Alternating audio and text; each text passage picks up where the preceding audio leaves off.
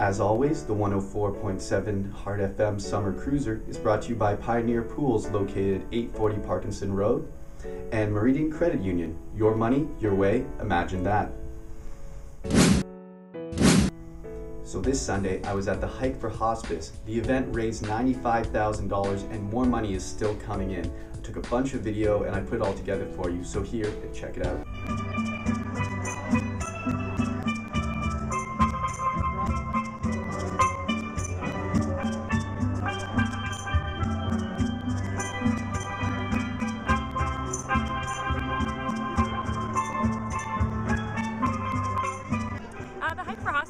Community. It's about our participants coming together, celebrating the loved ones who've been at the hospice, and kind of paying it forward. All of their donations go toward the annual operation of the hospice to make sure that families who will use the facility in the future will always have that care available to them.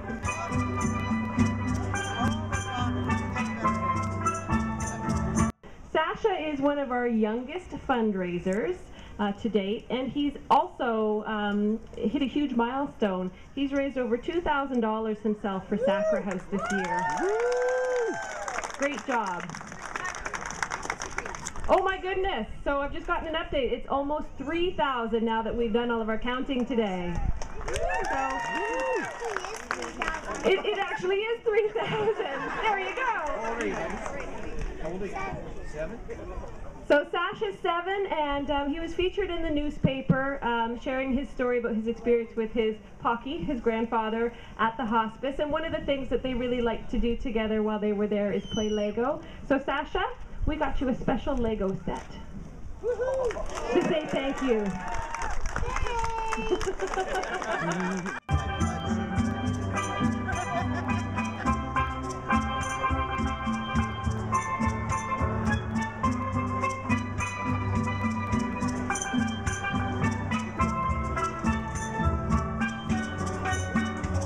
Thank you for taking the time to fundraise for Sacra House and the time to be here today. I hope you all had a great time together hiking with your family, and mark the date, first Sunday in May. We'll see you here again next year. Thank you.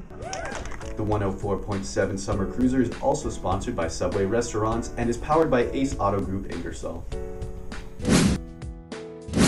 This Saturday, I'll be at 3 different events. I'm going to be at the Garden Extravaganza first, and from there I'll be moving to the Walk for Lupus. After that, I'll be at the Family First Dance-a-thon, and I'll put links to all of those down in the description so that you can check them out. Of course, I'll also put a link to the 104.7 Heart FM Facebook page so you can check that out as well. And if I don't see you, which I hope I do, I hope you have a great Mother's Day on Sunday.